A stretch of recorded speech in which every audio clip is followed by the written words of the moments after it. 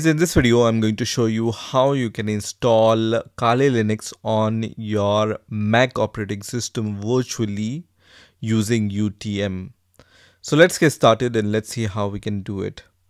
So first of all, open your favorite browser and search for Kali Linux, and the first link which will appear here will be from kali.org. So we are going to click on this link. And straight away on this home page you will see this download button. So we are going to click on this download button, and here you will see few options. So you have this installer images, virtual machines, and other options. So I'm going to click on the installer images here, and then when you scroll down a little you will see this option for Apple Silicon chip. So I'm going to select the Apple Silicon chip option here, and then I'm going to click on this option which is for the installer. So let me click on the installer option, which is going to start the download of this Kali Linux 2025 installer.iso file. So it's around 3.6 GB file at the time of making this video. So I'm going to wait for this file to download. Now while this file is downloading, let's see how we can install UTM on our Mac operating system.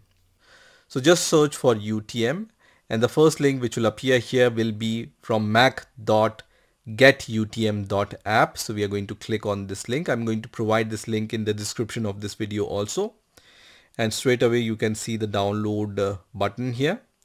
You can also see the description here which says securely run operating system on your Mac.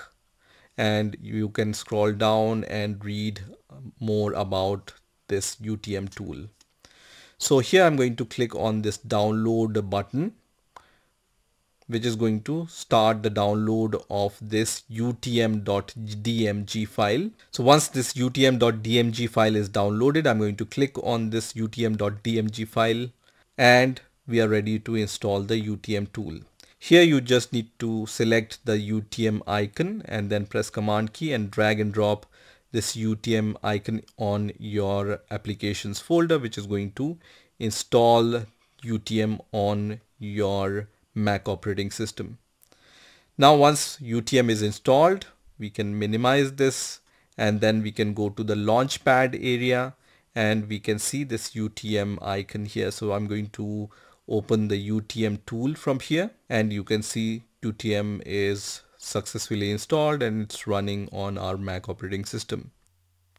And once you have UTM installed, just open UTM and we are going to create a new virtual machine. So I'm going to click on new here, and then I'm going to select virtualize option here, and then select Linux option. And then on this next window, we are going to browse for our ISO file. So you can see boot ISO image. I'm going to click on browse option and then select the ISO file which we have downloaded for the Mac Apple Silicon chip. So let's click on open, which is going to load this ISO file here. Then I'm going to click on continue here. And then hardware you can allocate based on the memory and CPU available on your Mac operating system.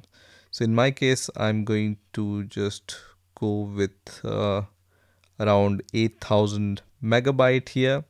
And for the CPU core, I'm going to allocate around 8 cores here. And then I'm going to leave other things as default and then click on continue here. And the storage which I want to use here is, let's say, 100 GB, and then I'm going to click on continue. And then if you want to create a shared directory file, you can browse for that directory and select that. For now I'm going to select downloads as my shared folder and click on open and then click on continue. And then you will see the summary here. So your machine name will be Linux. In my case, I'm going to name it as Kali Linux.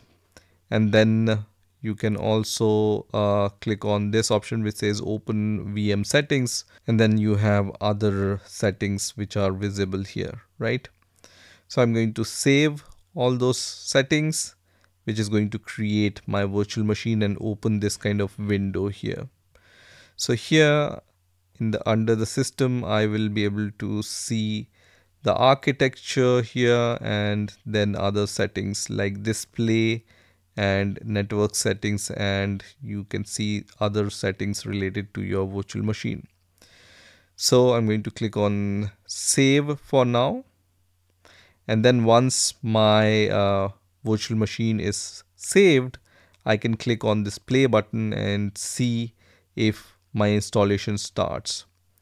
So at this point you can see the boot is starting, and then we are in the installation window of Kali Linux. So here you have all these options: install, graphical install, advanced option, and other options. We are going to go with the graphical install here. So let's select this graphical install and then click on enter here.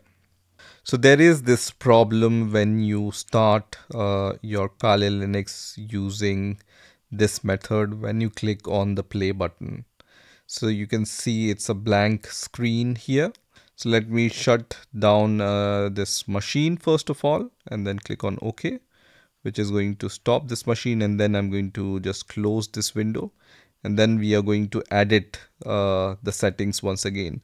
So right click on this Kali Linux option and then click on edit here, and then here on the left hand side you will see this new option. So click on new option and then click on serial here, and what it's going to do is it's going to add the serial option here.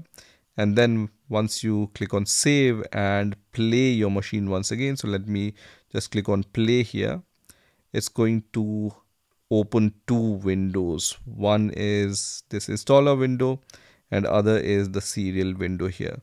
So we are going to use the second window, which is the serial window, to start the installation. This time I'm going to use the first option, which is the install option, and then click on enter button, and now I can see the next option. So from here I can select the language. I want to select the English language, so I'm going to press enter here, and then you can select the country or territory. So from here I can just navigate up or down and select the country, right? So in my case, I'm going to just select India here and then click on enter. And then you can also select the key map.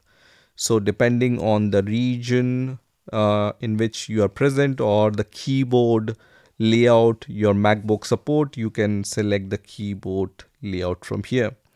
So for my keyboard layout, I'm going to select the German keyboard layout because I have the German keyboard layout on my Mac, and then press enter here, which is going to just start loading additional components.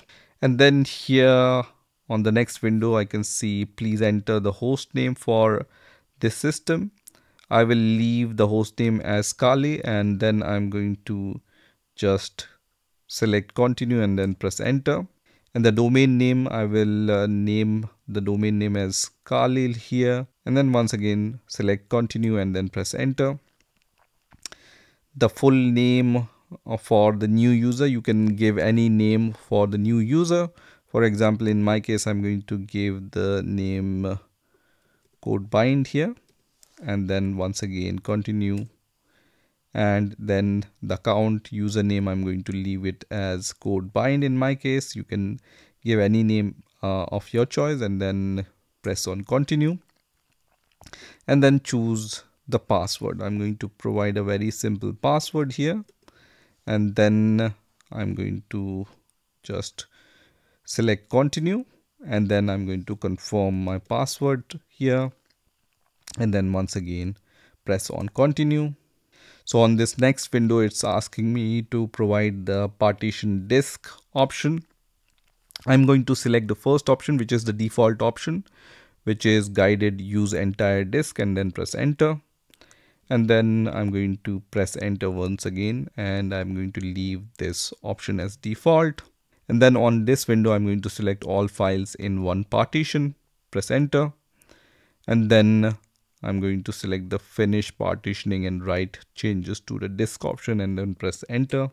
And then on this next window, it says write the changes to the disk. So I'm going to select yes here and then press enter, which is going to start the installation of this base system. So let's wait for a few seconds. On this next window, I will leave it as default, which is desktop environment, and then press enter here. So here I'm going to just press on tab option to select the continue option and then press enter. Now on this next window, I can see this option which says finish the installation complete. So here continue is already selected. So I'm going to press on continue option here. And it says finishing the installation. And once the installation is finished, it's going to restart by itself. And once you see this kind of window, just close these windows once again. So I'm going to close this window, and then I'm going to click on this shutdown option here. So let me click on shutdown and then click on OK, which is going to shut this virtual machine. And then I'm going to close this window. So once you are done with the installation, the very important step is to clear this ISO image. So here you will see this drop down menu. So you need to select clear option here. Otherwise, your virtual machine is going to start the installation process and not going to start the actual virtual machine, right? So just select the clear option so that here you will see the empty option, right? Once you have done that, let's start the Kali Linux virtual machine using this play button once again after the installation. And let's see if it starts. And you can see it starts, right? And then you can see the user interface for Kali. So here I'm going to provide my username and password, and then I'm going to click on login. And you can see I'm logged into my Kali Linux desktop, and now I can start using my Kali Linux on my Mac operating system using UTM. So from here I can open the terminal, and the first command I generally run here is the sudo apt-get update and sudo apt-get upgrade commands. And once you are done with those commands, you are ready to use Kali Linux on your Mac operating system virtually using UTM. So this is how you can install Kali Linux on your Mac operating system. I hope you've enjoyed this video, and I will see you in the next video.